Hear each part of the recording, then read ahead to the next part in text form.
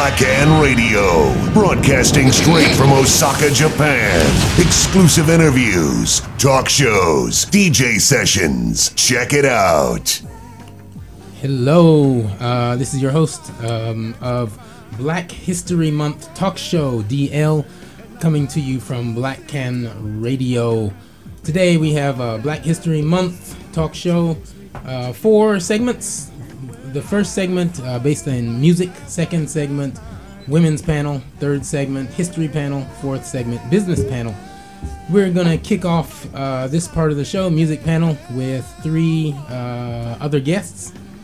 And I'd like to first have each person introduce themselves. Start with PJ.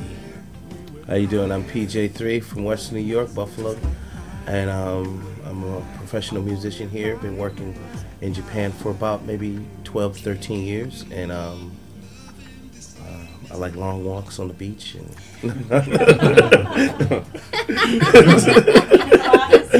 What's your zodiac sign? That's about the size of it. I do music production, engineering. I've been working with quite a few artists over the years. So, name a few: Joe Sample, Neville Brothers, quite a few. You know, I just been blessed, put in good situations, and out here in Japan, trying to work my magic here as an independent producer, songwriter, and producer, and independent artist. Okay. Well, welcome aboard. Thank you. Next, Alicia. Hello everyone, my name is Alicia Saldana and I'm from Trinidad and Tobago in the Caribbean. And I've been in Japan for over 10 years now. I came as a student. I originally came actually I was interested in Japanese theater because when I was a teenager in Trinidad I did a lot of musicals and I was really fascinated by kabuki and no and so on. And then by the time I actually got to Japan, I was singing jazz and soul, but that's why I was initially interested. And here I sing, I write my own music, I perform with my band, and I'm a lecturer at university as well. So you said you did theater, actually acting, or? Yes, oh, really? Acting and singing and a little dancing a long time ago. Yeah, I haven't seen you act. You gotta set up something where you're doing some acting. Okay. All right, now. Okay, thank you and welcome aboard. Thank you. And CeeBee. Yes, so I'm CeeBee from Birmingham, Alabama. The Navy brought me here, so about 25 years ago I was in your Coast Guard. 2 wars later, resigned in Seattle. Then I came back over here to Nishinomiya. So the music has always been in my heart. I started by a digital producer, so producing my own music digitally. I have 3 CDs on iTunes, Amazon, 1 jazz and 2 house. So yeah, like PJ said, it's being an independent producer, DJ, it's quite a journey. So that's me. Okay. All right. Well, welcome aboard. Yes. And myself, I am a drummer by trade, professional drummer, 25 years. I moved to Japan in 2001, and I started my own music company in '93 in North Carolina. And I restarted it here in Japan in 2006. And I currently work as a booking agency and PA company providing booking and PA services to musicians in the area. Well, I'd like to first get started by tackling something that has been kind of, it's been in existence for Japan for a long time, but it recently has come to my attention and it's recently gotten kind of a big explosion on the internet, and that is excuse me, a group that is very well known. They've been performing in Japan, the group of Japanese musicians called Rats and Star, and they basically, to appreciate, to celebrate black music and black culture, they perform in blackface. Blackface, for those of you who don't know, is basically coloring your face with dark makeup to appear to be black, and they put on performances. Japanese people love them. They've been doing this for years and years and years. However, my personal opinion is they are not doing it to offend blacks at all. They're doing it out of ignorance, which a lot of stuff is done in Japan out of ignorance of other cultures. What, in your opinion, do you think black musicians like ourselves and producers and people who have a voice to some extent can do to defeat this ignorance, to educate people, to get this out of the way, put to bed, and finished? Yeah, well, I'm glad we are talking about this right now because I've had a problem with this since I've been here in Japan, and I'm glad we can finally grapple this. And to me, well, before you start, if you can just mention, what does blackface, like, if you see it, what does that mean to you? Well, historically, my father, he wasn't much of a musician, but he was a big radio and record collector and stuff like that. And he knew a lot about the history of American radio. And the whole blackface came about when Amos and Andy went from radio to television. Mm-hmm. And since at that time in America, there were no black performers on TV pretty much, except for, very really subdued or really racially connotized roles, like a maid or something like that. And it was all stereotypical roles. Right. So, but Amos and Andy was considered groundbreaking because they were white comics that talked about black lifestyles and dealt with black issues and blackface. Right. But, and actually they had a lot of black listeners and a lot of black people who were watching them, because at that point we had no one to identify to our existence or imagery of us on television, except for them and the few people that did got a chance to get some breaks to get into media. And to me, that's disheartening, because at the point where there was a part of history that we can't change that happened, Mm-hmm. But the whole point is to educate people about how degrading that was, because there could have probably been, even though a lot of the material was really stereotypical, it probably could have been black actors chosen for those roles, to do those roles, instead of having two white men dressed in blackface acting like that, Right. So it always grated me a wrong way. My father's from Tennessee, my mom's from the South too, so it was like, the stories he used to tell me growing up, like laws of the Jim Crow laws. He grew up post World War II, so he was born in 45. So he grew up in the 50s when all that stuff was very prominent. Mm-hmm. The reckless eyeballing law and stuff like that. If you looked at a white man for longer than 3 seconds, you possibility to get beat down or lynched.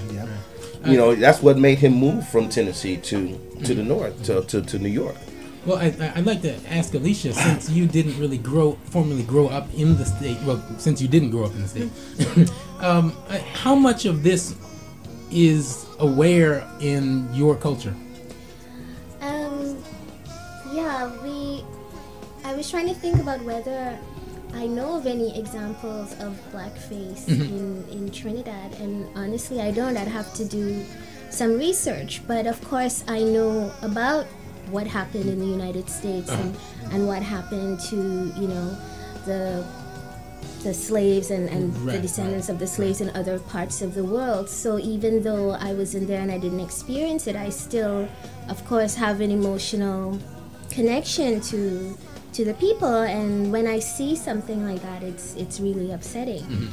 And I understand that, like you said, it's probably not done with any sort of malicious intent. Right. And I understand because I've been doing some research about, how blackface started in Japan, and it seems that the Americans brought it when they came, because, this was back at the time of the Jim Crow, and all of this was very normal. Right. And so the Japanese received this as something that was quite normal, and I understand that back then.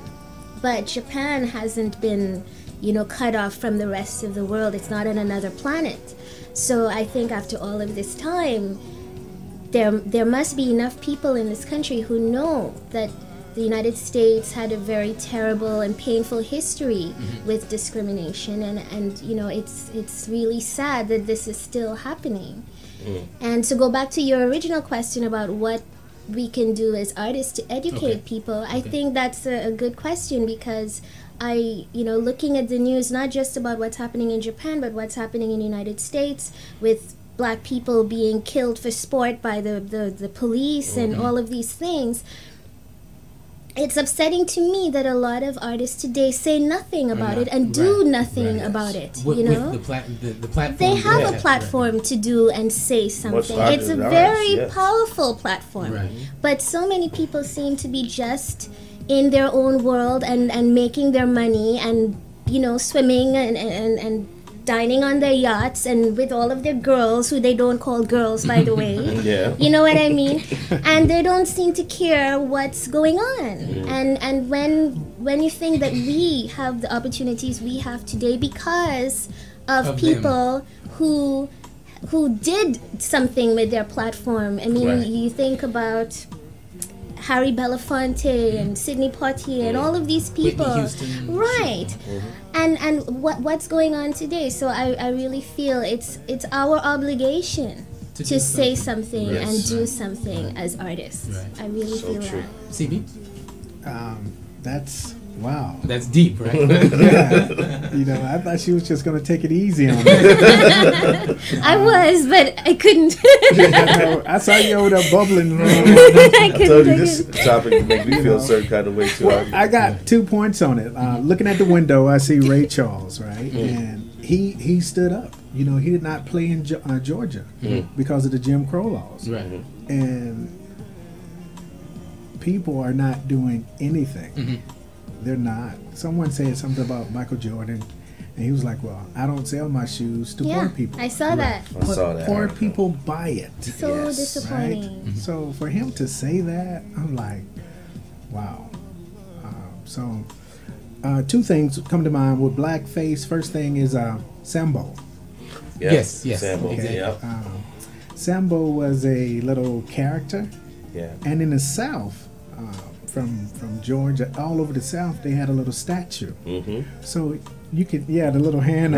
He was holding up the dinner plate. In front of their lawns. Wow. Yeah, they were often called lawn jockeys. Lawn jockeys or gnomes. Before they were called gnomes. Wow.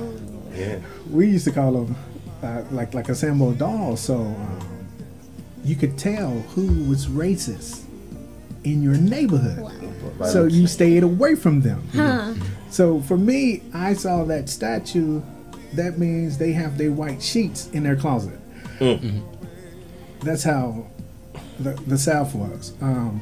So when I went to nursery school, they still had the plaques. You could see white only, black only. They just painted over it. Right. So, okay, maybe I'm telling my age, but I'm not that old. I graduated in 1990. So the second thing, in Japan, when the military came over, they used to have this cartoon doll or something, which had a black face. So it was comical for them. Right. That whole idea. Concept. The whole idea. Right. Then you go to the Southern All-Stars. Yes. They did the blackface too. Yes. I didn't know that. Oh this is back in the 90s.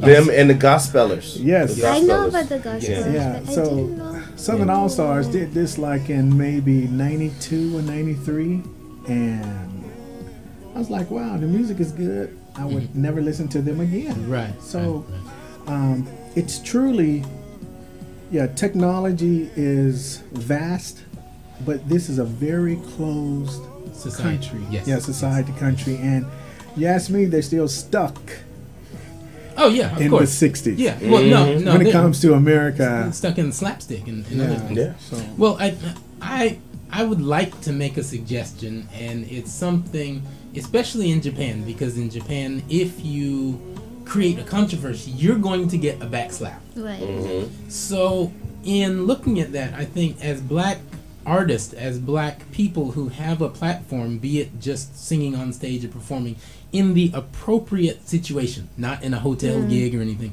but just mention, for example, oh, who likes Rats and Star? Anybody?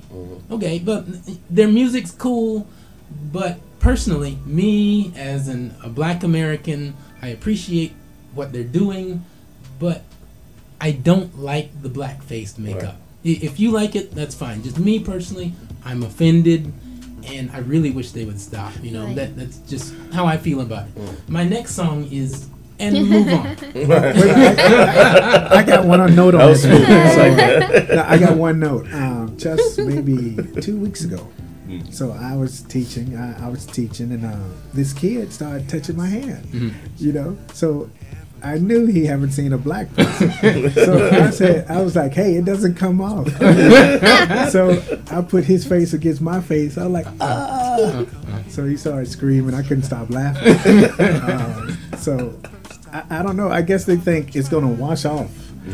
Or it's That's going to. incredible. Yeah. So I think it's all about the education. They're just so uneducated. Right. So. And again, it's not necessarily a negative due to a negative thing. Right. It's a closed society. Right. Yes, And it's a closed society. I agree, and I see that with my students because I said I lecture at university, and sometimes it's quite shocking how little my students know The about Nelson the rest of Mandela? the world. Right. Which Don't is why know I Mandela, started my exactly. Nelson Mandela Festival, Right. Freedom Fest Japan, I'm glad you did. when he was ill. He hadn't passed away as yet, but he was pretty ill, and so I was and it was Nelson Mandela Day, and I asked my students about him, and I was horrified to realize they didn't know, So then I got the idea of this festival. So I think this is one way that I try to do something. Educate, sure. Yes, Sure. with this festival, it's not just about music. We have movie nights, we have art exhibitions, and so on, to encourage discussion and conversation and so on. So yes, I know that a lot of people actually don't know much about history or the outside world. A lot of them don't even know their own history. That's right?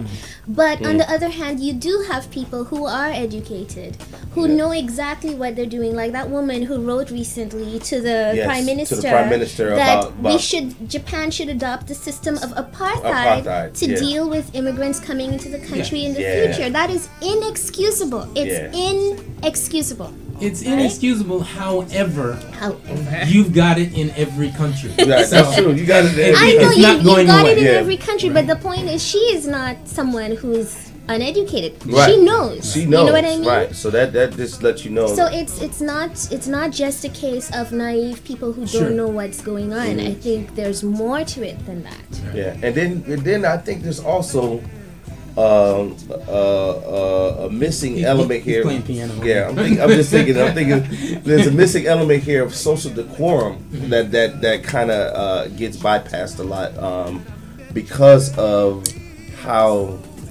it's really a skewed thing, because there's a lot of things that are westernized about Japan because of Western civilization, and then there's a lot of things that are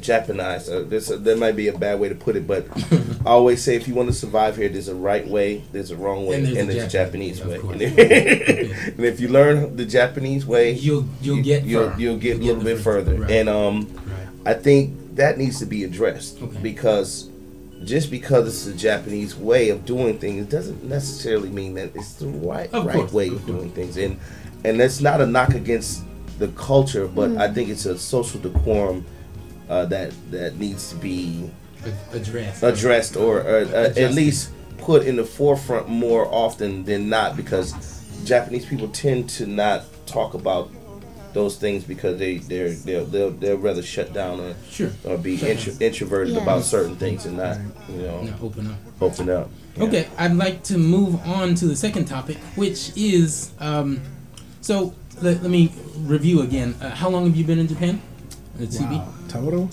Almost like 20 years. 20 years, okay. And Alicia is 10? Over 10. That's all I'm going to admit. Oh, okay, yeah, 10. Over 10. What did I say?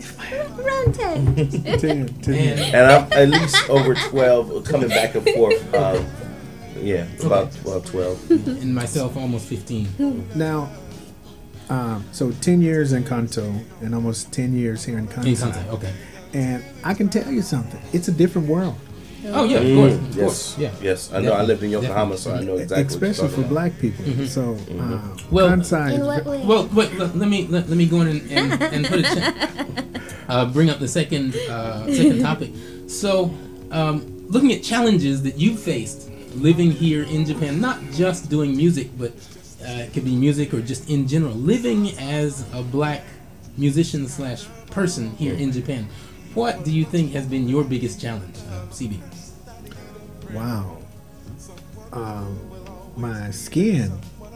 Just color in general. Color. I mean, people here, like I catch my train every day, go to work. It's, oh wow, you're here, and I'm like, this is my train, and I hear this every day. So it's very nerve-wracking how Okay.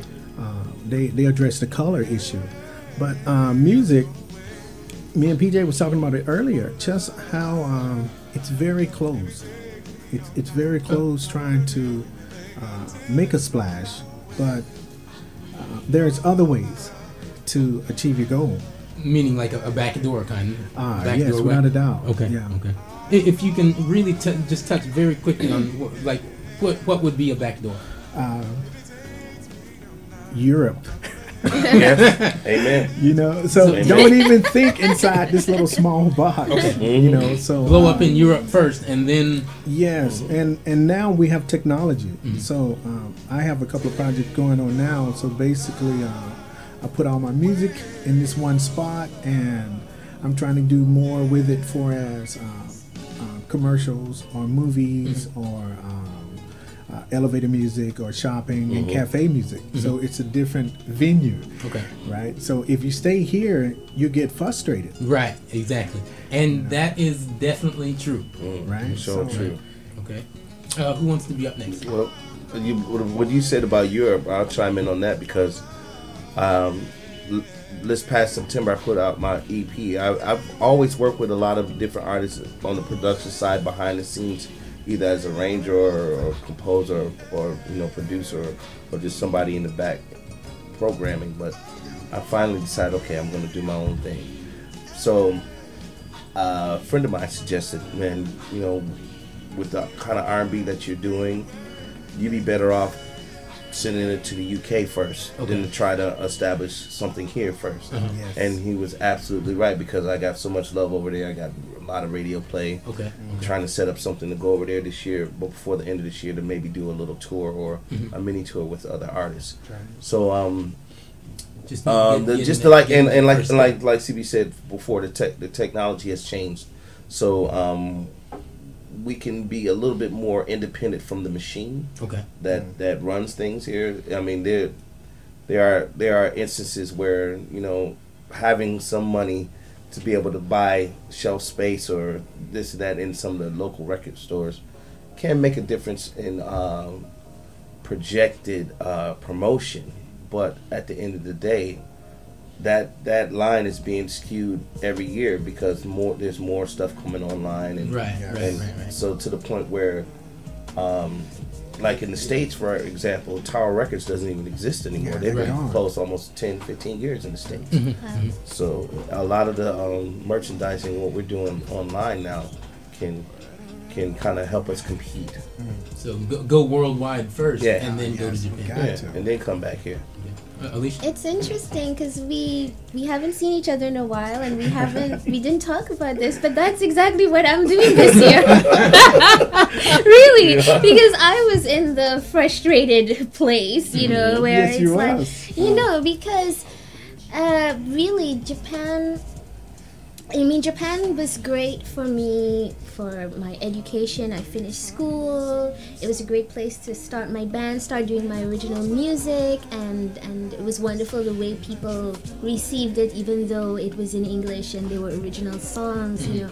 So that's been great. But there is a glass ceiling here for foreign independent musicians. If you're not signed with a Japanese major label, there's really only so much you can do, and especially if you're in Osaka, there may be a little more leg room in Tokyo, but here, not much, so it's right? not the same. So I'm working on a new project. It's very different to the music I did before. It's all hip hop and electronic dance music and Caribbean dance music.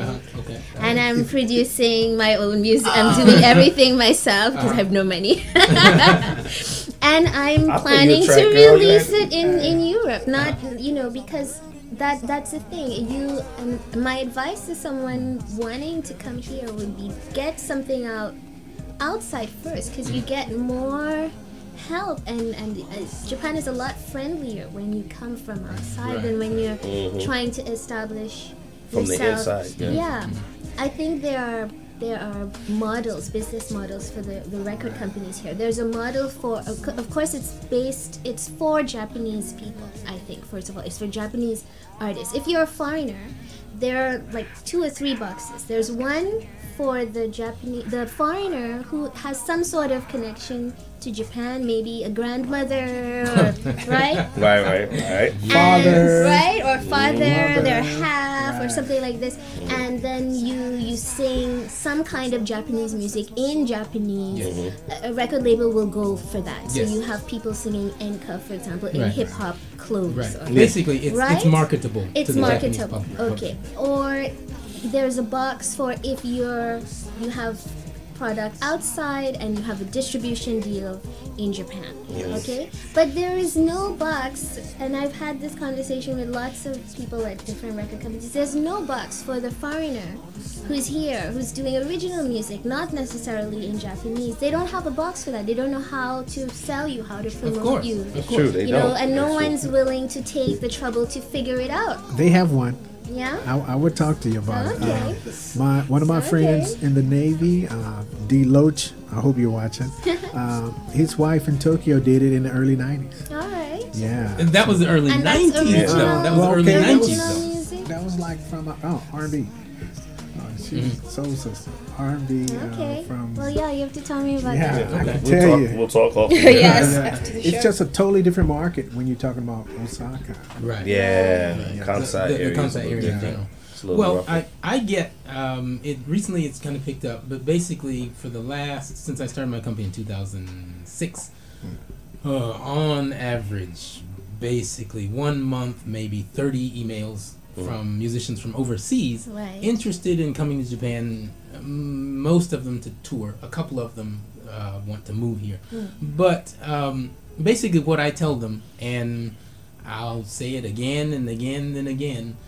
You come to Japan without a fan base, don't do it. Just skip Japan and go to China or Korea because Japan is not what you think it is. Right. Exactly. You have to tell them good luck. Exactly. Not what you think. For me personally, my experience living in Japan, I honestly, and I tell my relatives and friends this, I have not encountered any blatant hurdles or challenges because of my skin color. Every challenge that I've faced is because I am not Japanese. Yes. It's not about being black. Or, Exactly. There are some things, some hot springs that won't let you in because you're black. I've never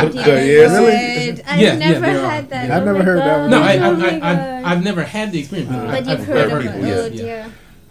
But in general, so I think the biggest challenge is one, understanding the culture and how to get into the back door, because you're not going to get in the front door. No. You will not get in the front door. No. So any musicians that are considering coming to Japan, be it a tour or to move here, regardless of whether your skin color, you need to, one, know the language.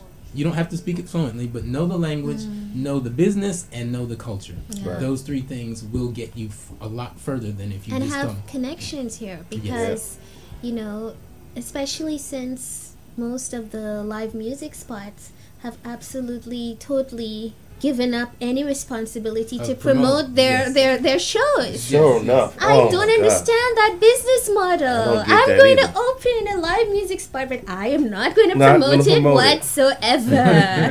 Exactly. You know, that's what I've been they dealing do. with that for the last couple of years. It's like, wow. So if you're coming from outside and no one knows you here, you know, so you have to make connections with people who are here and who are performing here, or companies like yours that are either specifically do that right.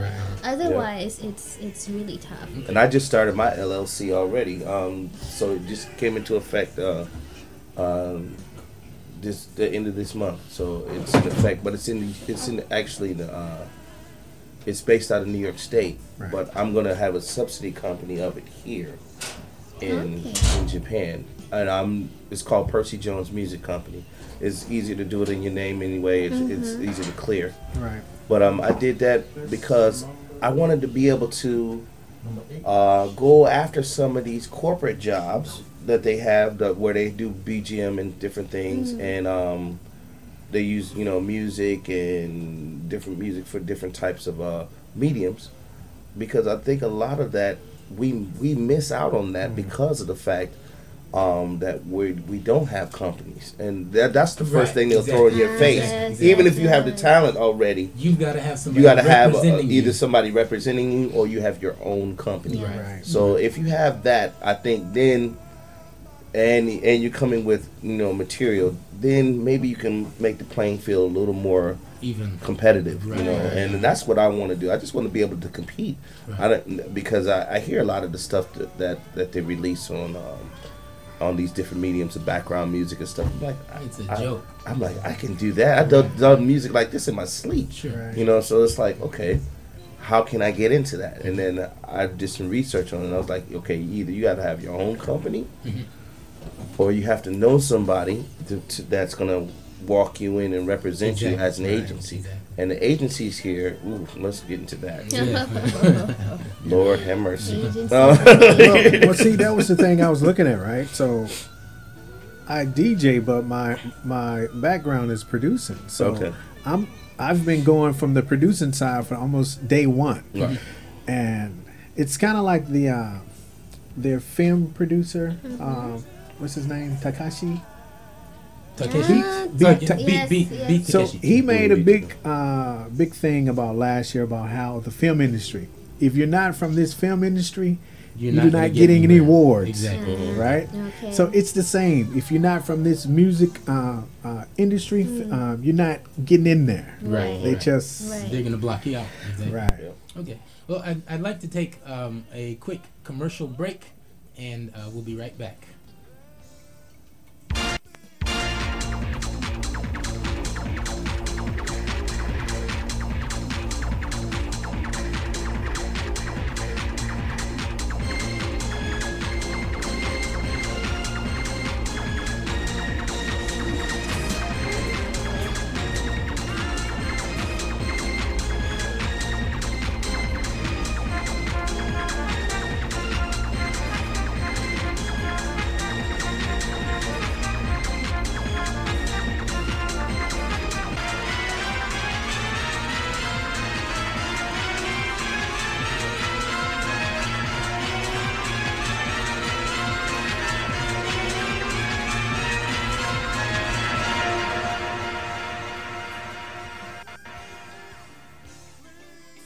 Okay.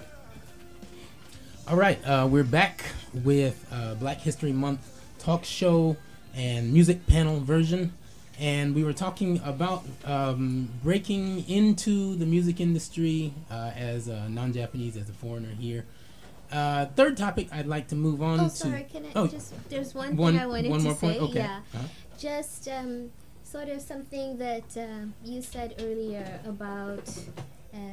The system is closed if you're if you are not Japanese, if you're not signed to a Japanese label, in which case most likely you have to do what they want and sing what what they want you to say, you know. But if you want to do your own, you have your original music, you want to do, and especially if you want to do it in your own language, I think, like you said, you have to build your own way. You can't rely on this system. So you're talking about companies or exactly, there is no system. So you have to create your own you know, your own company, and you as well, you know, you started your own company, your the Kansai Music Conference, you know, those are the sort of things that we need to do, and to work together to establish these sorts of avenues for ourselves, because no one is going to do it for us. And everyone tips off to Louis for Blackan exactly, Radio. Exactly. That's the example. Right. This is a great example of what you're talking about. Exactly. This is what we need. We need more of this. We need more working together to create these opportunities, because no one else is going to do it for us. And you can say, you know, right now, this is the groundwork.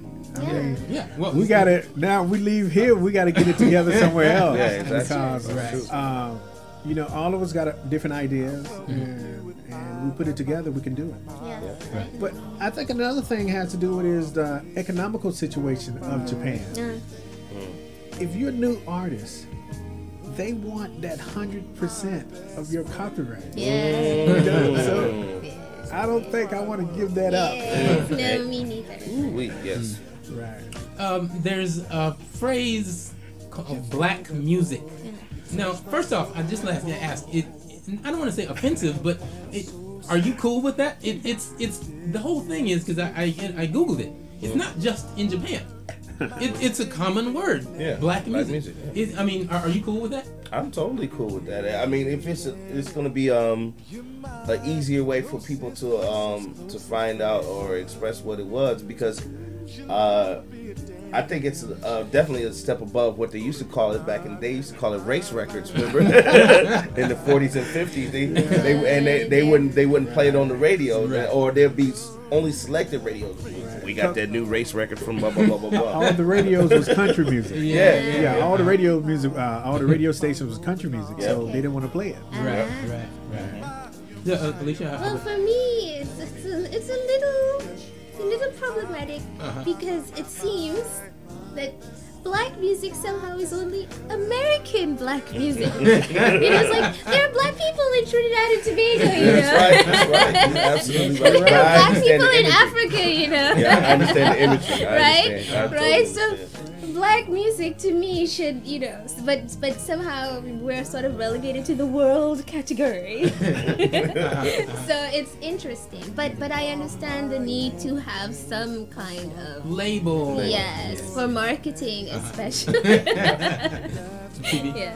Well, I look at a totally different aspect, how music came from Africa. That's So, true. It's all black music. Everything is black. Exactly. It's all black music. To me, I'm always laughing. They're like, "Do you like classical?" I'm like, "Of course, that's black music." Do you like gospel? Yeah, that's black music. Do you like J-pop? Y'all copy black music. Yeah. So people laugh, but I'm very serious. I'm very serious within myself, because music is black. So Yes. they should just stop it. That's true. Me personally, I come from, I look at myself as a world citizen, and for me, music is beyond racial or skin color.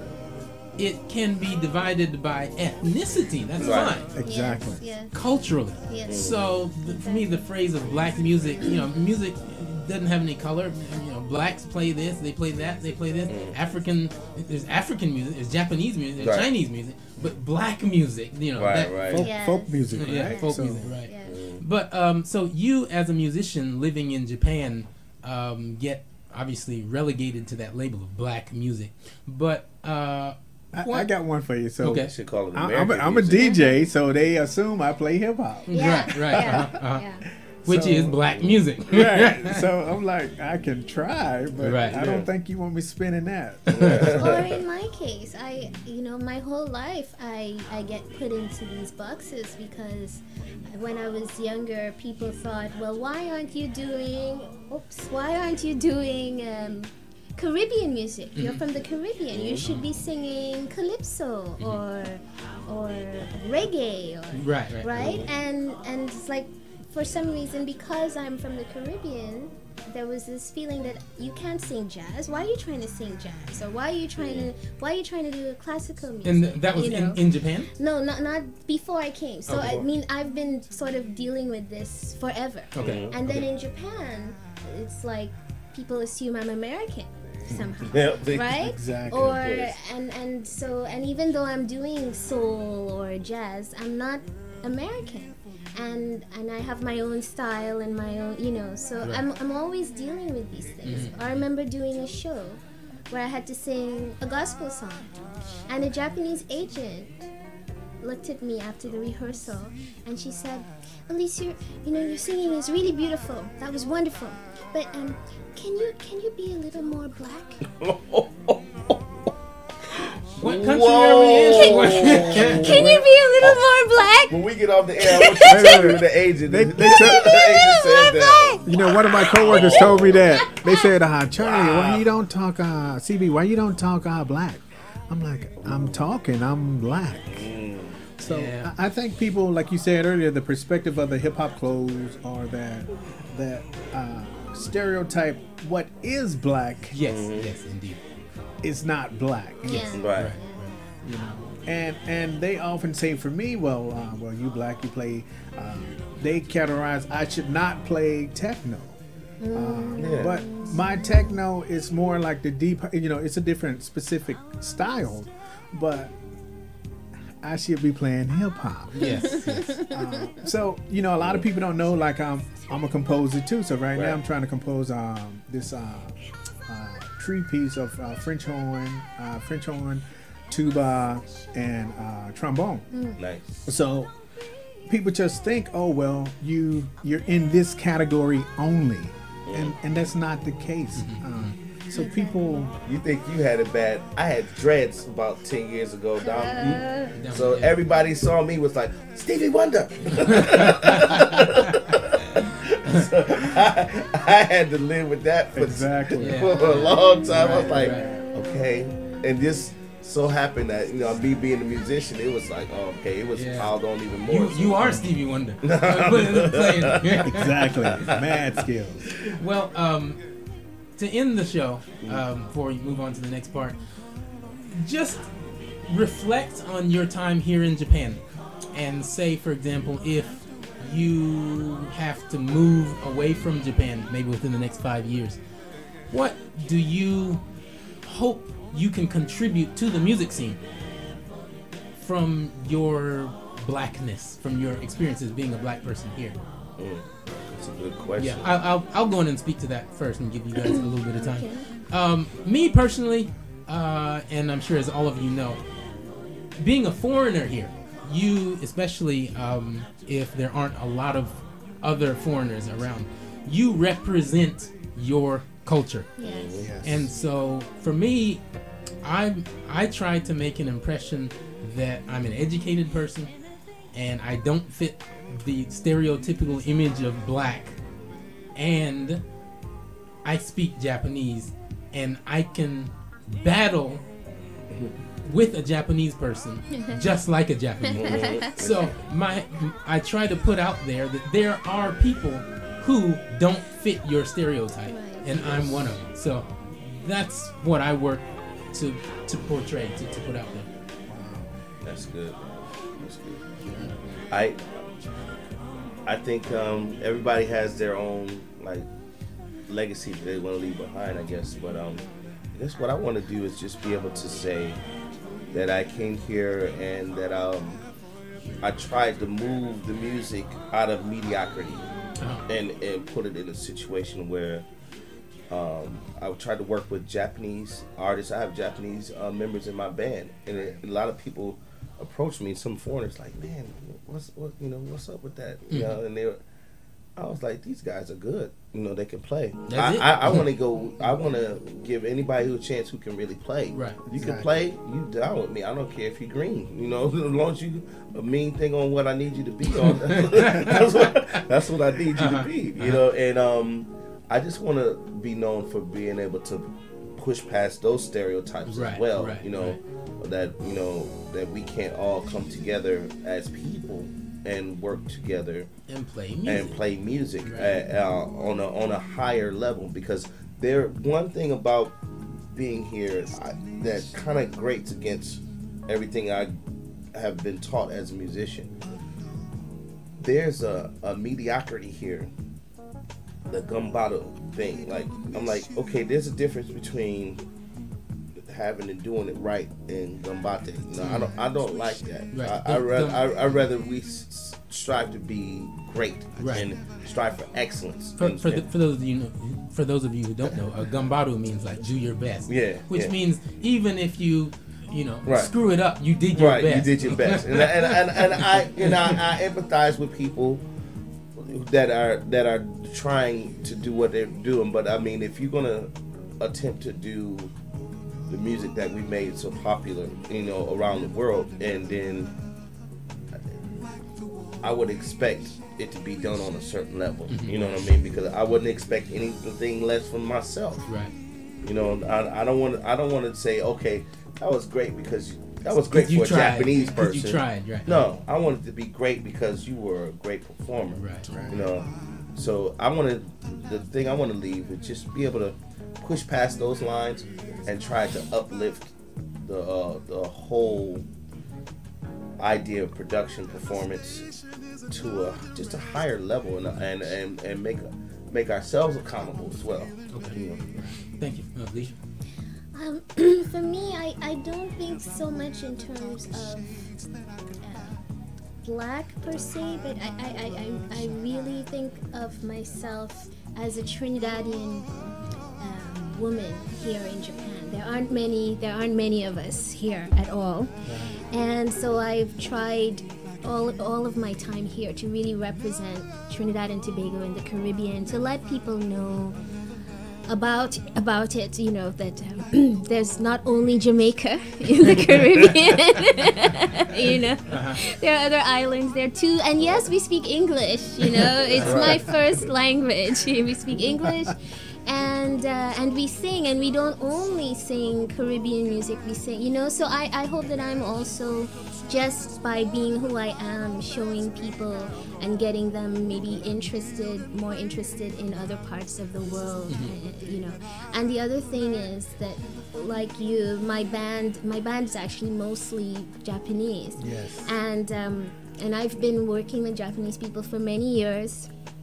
And my philosophy is always that music makes us one. It's one of the great things about music. You can go anywhere in the world and sing in any language, and as long as you're true to the emotion in what you're doing, people will understand it. They will feel it. They will respond to it.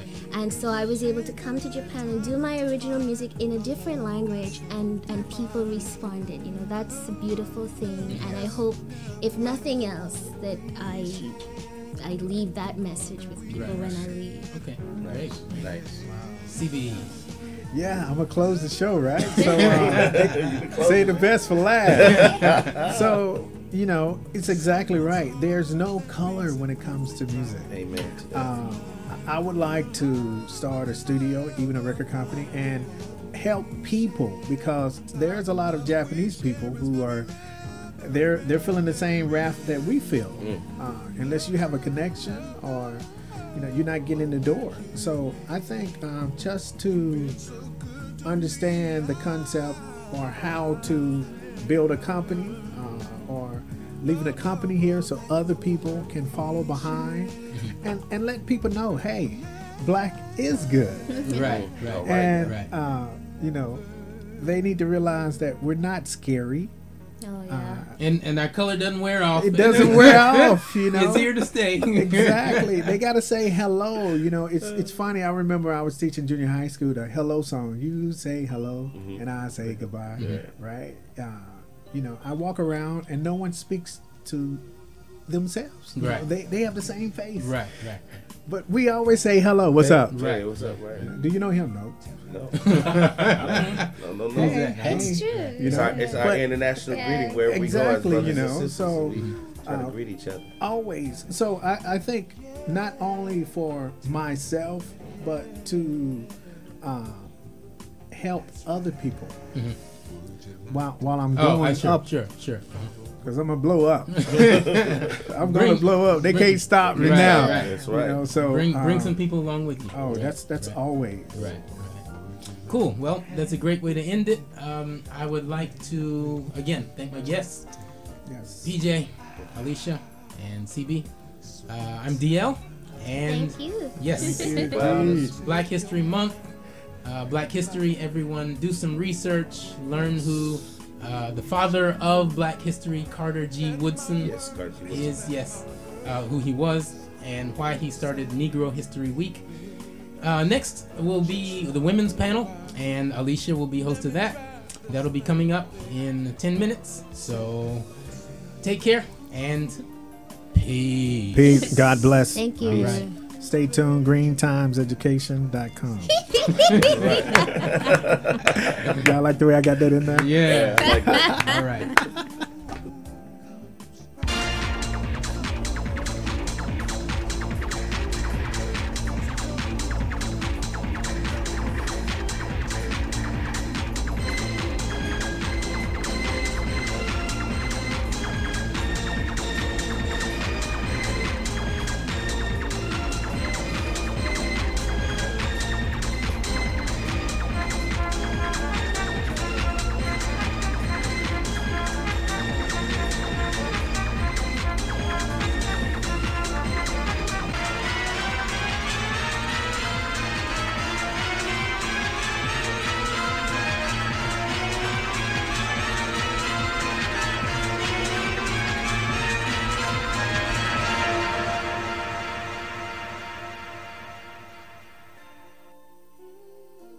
Meet Ken.